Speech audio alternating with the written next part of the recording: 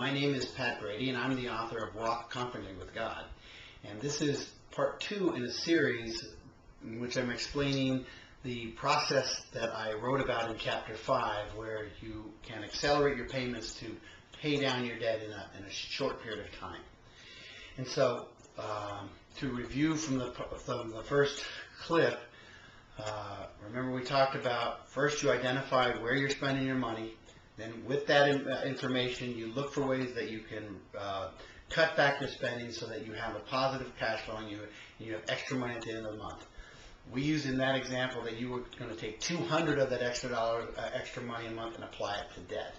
Now, what I want to do is I want to take you through this process that I wrote in the book, and so that you can visually see it work. I simplified the numbers from what I've done in the book. The book, I tried to give you some fairly realistic numbers of what a person might have as far as debt.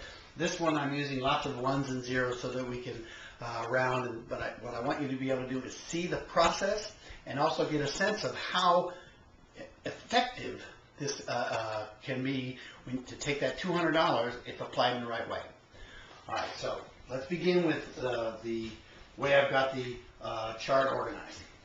When you begin the process, as I wrote about in chapter 5, you need to come up with a table that lists all your debts. When I say debts, I mean the ones where you have a balance you're making payments on, not the other kinds of things you pay on a monthly basis because there are other kinds of expenses. This is just debt.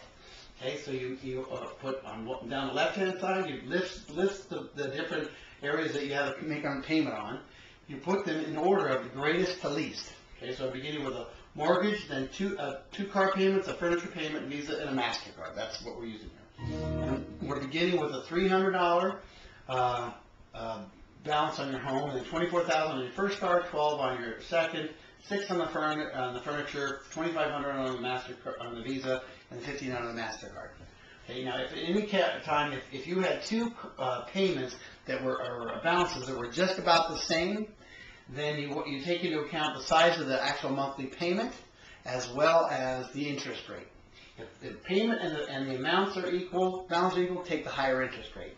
If the payment is smaller, make that your first payment.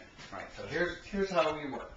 All right, having organized it this way, the entire debt, monthly debt, if you add that whole column up, comes to $2,900. Okay.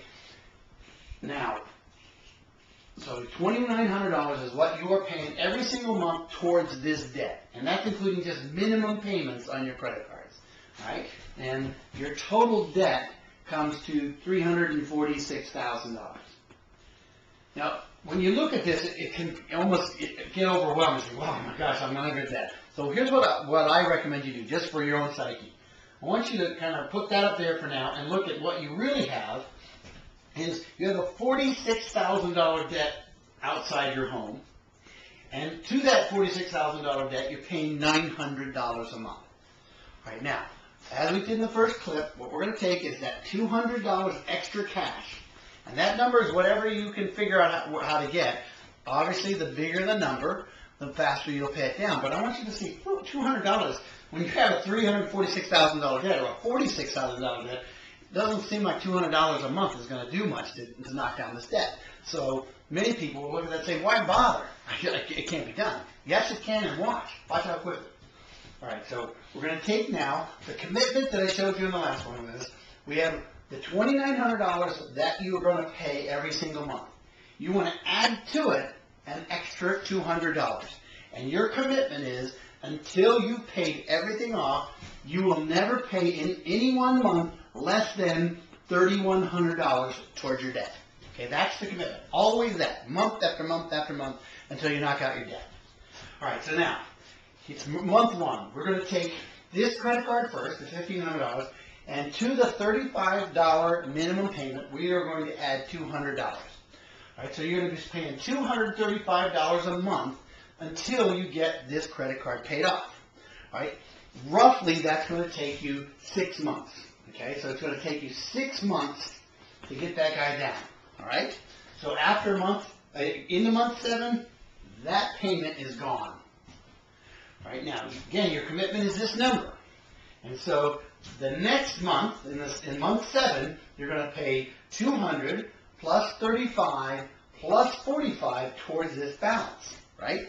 So your payment is going to be $280. Okay, so that's what you're going to be paying towards it. But don't forget, it's 6 months later, so your balance is no longer $2,500. So it's 6 months later, so this balance is down to roughly $2,000. So $280 a month towards $2,000 is going to take you another 7 months to pay this one off. Okay? So 7 months down the road from there, or 13 months total. So we're now in month 13 here. Okay? But you've eliminated 2 debts. Now, we're at month 13, we're going to start attacking the furniture payment. And your payment is now going to be the $280 that you were applying to here, plus the $150 here, so your payment is now $430 a month towards this guy. But now it's not a $6,000 balance anymore, because you're 13 months down the road. So by applying $150 a month for 13 months, you're going to have roughly $4,000 balance on this guy. So you're going to be paying $430 a month towards a $4,000 balance. It's going to take you about 11 months to retire this guy. Okay? Or actually that 11 should go down here. All right? So now, it's 11 months later. So we're now on month 24. All right? Yeah. So it's a month down the road. Oh, wait a minute. I'm sorry. I got one thing. This didn't take you 11. That took you 9 months. Sorry. Bear with my math. So you're 9 months. So because we're now at month 22. Okay? So 22. Now what you've got is the $430 payment that you were making before, plus you're now going to add $220 to that, so we're now talking about a $650 payment. Okay? $650 payment towards this guy. But now remember, we're at month 22, so we got to figure out where that guy is. After 22 months of making that payment, okay, this balance is down to $7,000. So now you've got $7,000 to which you are paying $650 a month towards it. Okay, to knock that sucker down, it's going to take 11 months. That's where I saw in my notes. Okay, so 11 months to get this guy down to 0. Okay, so we've knocked out your car payment here. We are now at month 33. Okay, so we're 33 months into our process. 33 months later, it's less than 3 years, and we have knocked down all but 2 debts. Okay, so we're at 33. Now we've got to figure out what our balance here is. 33 months at $450 a month. This balance is going to be down to about $10,000.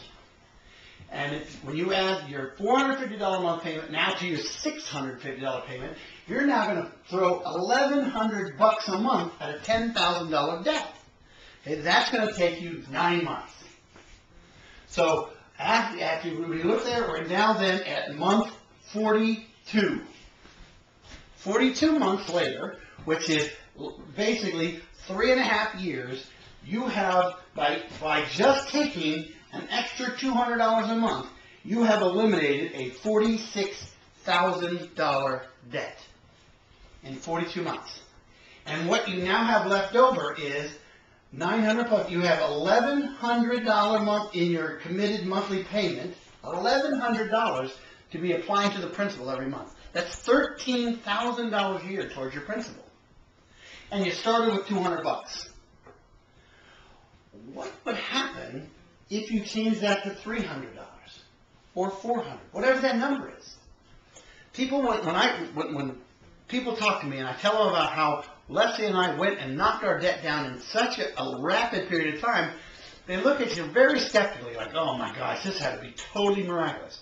And absolutely, yes, God was all over our work, and He was helping us so much. But that's the process we used.